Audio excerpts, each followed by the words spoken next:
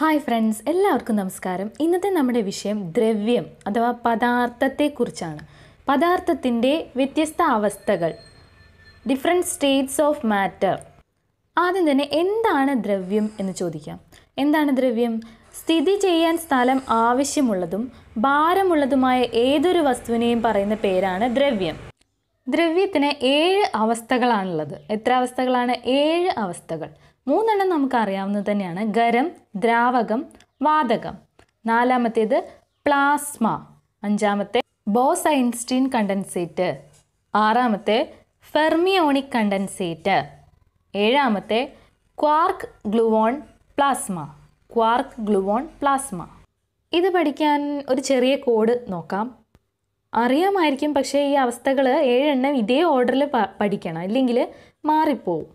ഖരവും ദ്രാവകവും വാതകവും കൂടി ഒരു പ്ലാസ്റ്റിക് പാത്രത്തിൽ ഇട്ട് വെച്ചിരിക്കുകയായിരുന്നു. ഖരവും ദ്രാവകവും വാതകവും ഒരു പ്ലാസ്റ്റിക് പാത്രത്തിൽ ഇട്ട് വെച്ചിരിക്കുകയായിരുന്നു.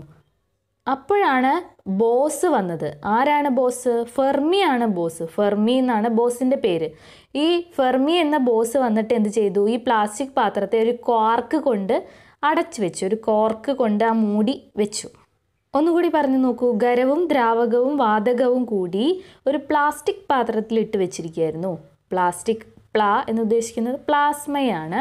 അപ്പോഴാണ് ബോസ് വന്നത്. ബോസ്-ഐൻസ്റ്റീൻ കണ്ടൻസേറ്റ് ആയിട്ടുള്ള ബോസ് വന്നു. ബോസിൻ്റെ പേരാണ് ഫെർമി, ഫെർമിയോണിക് കണ്ടൻസേറ്റ്. ഈ ഫെർമി എന്ത് ചെയ്തു? ഒരു കോർക്ക് വെച്ചിട്ട് ആ പ്ലാസ്റ്റിക് പാത്രം അടച്ചു വെച്ചു. Quark gluon plasma. ഇനി മറക്കില്ലല്ലോ, ഒന്ന് പറഞ്ഞു നോക്കൂ. ഖരം, ദ്രാവകം, വാതകം, plasma, Bose-Einstein condensate, fermionic condensate, quark gluon plasma. Okay അല്ലേ? ഈ അടുത്തിടെ മറ്റ് 3 അവസ്ഥകൾ കൂടി ദ്രവ്യത്തിന് ഉണ്ടെന്ന് കണ്ടെത്തിയിട്ടുണ്ട്. ഏതാണത്? ഈ അടുത്ത് കണ്ടെത്തിയ ദ്രവ്യത്തിൻ്റെ അവസ്ഥകൾ ടൈം ക്രിസ്റ്റൽ, എക്സൈറ്റോറിയം, റിഡ്ബർഗ് പോളറോൺസ്. ടൈം ക്രിസ്റ്റൽ, എക്സൈറ്റോറിയം, റിഡ്ബർഗ് പോളറോൺസ് എന്നിവയാണ്. ഒന്നുകൂടി പറയാം. ടൈം ക്രിസ്റ്റൽ, എക്സൈറ്റോറിയം, റിഡ്ബർഗ് പോളറോൺസ് ആണ് ഈ അടുത്ത് കണ്ടുപിടിച്ച ദ്രവ്യത്തിൻ്റെ അവസ്ഥകൾ. ഇനി ഓരോ അവസ്ഥകളായി നമുക്ക് നോക്കാം. 1-മത്തെ അവസ്ഥയാണ് ഖരം. ഖരം എന്ന് പറയുന്നത് ഒരു നിശ്ചിത ആകൃതിയിലും നിശ്ചിത വ്യാപ്തവും ഉള്ളതാണ്. നിശ്ചിത ആകൃതിയും നിശ്ചിത വ്യാപ്തവും ഉള്ളതാണ്. തന്മാത്രകൾ വളരെ അടുത്ത് തിങ്ങി ഞെരുങ്ങിയാണ് ഇരിക്കുന്നുണ്ടാവുക. വളരെ അടുത്ത് സ്ഥിതി ചെയ്യുന്നു. തന്മാത്രകളുടെ ആകർഷണ ബലം അതുകൊണ്ട് തന്നെ വളരെ കൂടുതലാണ്. നമുക്ക് ഊഹിക്കാവുന്ന കാര്യങ്ങൾ തന്നെയാണ്. അടുത്ത അവസ്ഥയാണ് ദ്രാവകം. ദ്രാവകത്തിന് ഒരു നിശ്ചിത വ്യാപ്തമുണ്ട്, എന്നാൽ നിശ്ചിത ആകൃതി ഇല്ല. ഏത് പാത്രത്തിലാണോ നമ്മൾ ആ ദ്രാവകം എടുക്കുന്നത്, ആ പാത്രത്തിൻ്റെ ഷേപ്പിലേക്ക് അത് വരും. അല്ലാതെ അതിനൊരു പ്രത്യേക ആകൃതി ഇല്ല. തന്മാത്രകൾ തമ്മിലൊരു പ്രത്യേക ആകർഷണമൊക്കെ ഉണ്ട്, എന്നാലും ഖരത്തിൻ്റെ അത്രയും ആകർഷണ ബലം ഇല്ല. 3-മത്തെ അവസ്ഥയാണ് വാതകം. ആകൃതിയോ വ്യാപ്തമോ ഇല്ലാത്തതാണ് വാതകം. നമുക്കറിയാം, ഒരു വാതകത്തിന് നിശ്ചിത ആകൃതിയോ വ്യാപ്തമോ ഇല്ല. തന്മാത്രകൾക്ക് വളരെ അകലത്തിൽ സ്ഥിതി ചെയ്യുന്നു. തന്മാത്രകൾ അകലത്തിൽ സ്ഥിതി ചെയ്യുന്നത് കൊണ്ട് തന്നെ ആകർഷണ ബലവും കുറവാണ്. 4-മത്തെ അവസ്ഥയാണ് പ്ലാസ്മ. സൂര്യനിലും മറ്റ് നക്ഷത്രങ്ങളിലും ദ്രവ്യം സ്ഥിതി ചെയ്യുന്നത് ഈ അവസ്ഥയിലാണ്. പ്രപഞ്ചത്തിലെ ഏറ്റവും കൂടുതൽ ദ്രവ്യം കാണപ്പെടുന്ന അവസ്ഥ പ്ലാസ്മയാണ്. നമ്മൾ പറഞ്ഞല്ലോ, സൂര്യനിലും മറ്റ് നക്ഷത്രങ്ങളിലും ഒക്കെ ഈ പ്ലാസ്മ അവസ്ഥയിലാണ് ദ്രവ്യം. അതുകൊണ്ട് തന്നെ ഏറ്റവും കൂടുതൽ പ്രപഞ്ചത്തിലുള്ളതും പ്ലാസ്മ അവസ്ഥയിലുള്ള പദാർത്ഥങ്ങളാണ്. ഏകദേശം 99% പ്ലാസ്മ അവസ്ഥയിലാണ് സ്ഥിതി ചെയ്യുന്നത്. വളരെ ഉയർന്ന ഊഷ്മാവിൽ ദ്രവ്യം എത്തിച്ചേരുന്ന ഒരു അവസ്ഥയാണ് കേട്ടോ ഇത്.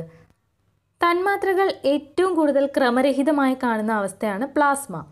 നേരത്തെ പറഞ്ഞല്ലോ, ഉയർന്ന ഊഷ്മാവിലാണ് പദാർത്ഥം പ്ലാസ്മ അവസ്ഥയിൽ എത്തുന്നത്. മറ്റൊരു പോയിന്റ് ഇതുമായി ബന്ധമില്ലാത്തതാണ്. ഒരു വസ്തുവിൽ അടങ്ങിയിരിക്കുന്ന ദ്രവ്യത്തിൻ്റെ അളവിനെ നമ്മൾ പിണ്ഡം എന്ന് പറയുന്നു. ഒരു വസ്തുവിൽ അടങ്ങിയിരിക്കുന്ന ദ്രവ്യത്തിൻ്റെ അളവിനെ പിണ്ഡം എന്ന് പറയുന്നു.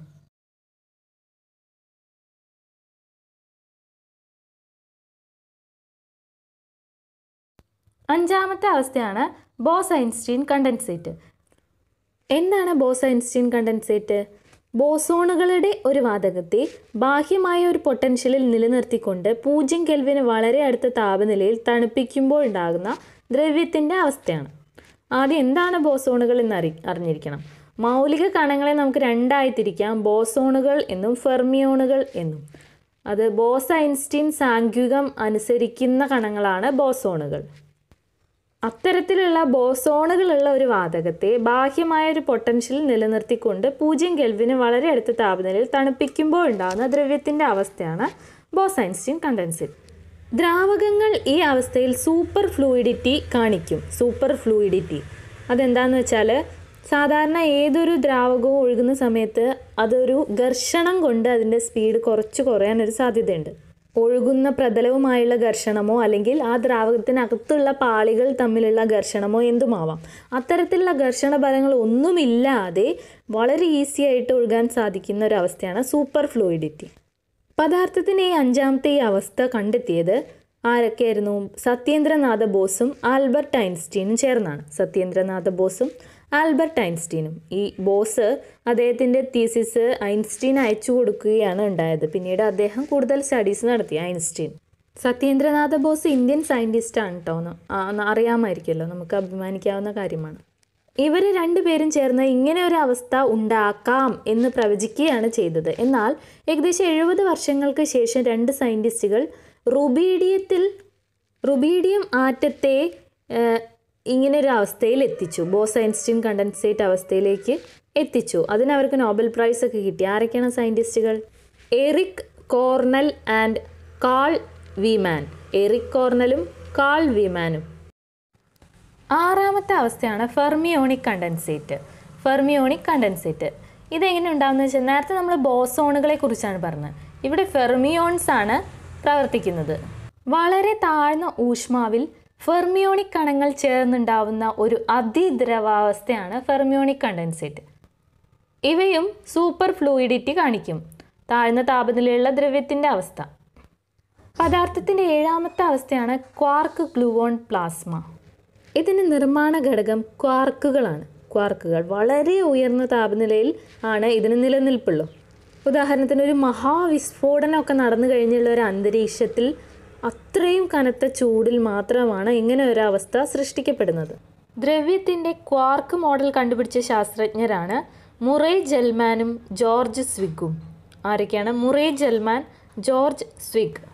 ജനീവയ്ക്ക് സമീപം സ്വിസ് ഫ്രഞ്ച് അതിർത്തിയിൽ ഭൂമിക്കടിയിലുള്ള മനുഷ്യനിർമ്മിതമായ ഏറ്റവും വലിയ യന്ത്രം എന്നറിയപ്പെടുന്ന ഒരു പരീക്ഷണശാലയുണ്ട്. പരീക്ഷണശാലയല്ല, ഒരു പരീക്ഷണ യന്ത്രം. ലോകത്തിലെ തന്നെ ഏറ്റവും വലിയ യന്ത്രമാണത്. അതിൻ്റെ പേരാണ് large hadron collider. Large hadron collider. അതിനകത്ത് നടത്തിയ പരീക്ഷണങ്ങളിൽ ഈ അവസ്ഥ, ക്വാർക്ക് ഗ്ലൂവോൺ പ്ലാസ്മ എന്ന അവസ്ഥ പുനഃസൃഷ്ടിക്കപ്പെട്ടിട്ടുണ്ട്. ഇത്രയുമാണ് നമ്മുടെ ഇന്നത്തെ ക്ലാസ്. ഈ ക്ലാസ് ഇഷ്ടപ്പെട്ടിട്ടുണ്ടെങ്കിൽ ലൈക്ക് ചെയ്യുക. എന്തെങ്കിലും കമൻറ്റ് ഉണ്ടെങ്കിൽ കമൻറ്റ് ചെയ്യുക. ഒപ്പം സബ്സ്ക്രൈബ് ചെയ്യാത്തവരാണെങ്കിൽ സബ്സ്ക്രൈബ് ചെയ്യുക. ഒപ്പം ബെല്ലൈക്കൺ കൂടി എനേബിൾ ചെയ്താൽ മാത്രമേ നോട്ടിഫിക്കേഷൻ അപ്പോൾ ലഭിക്കുള്ളൂ. Thank you so much for watching.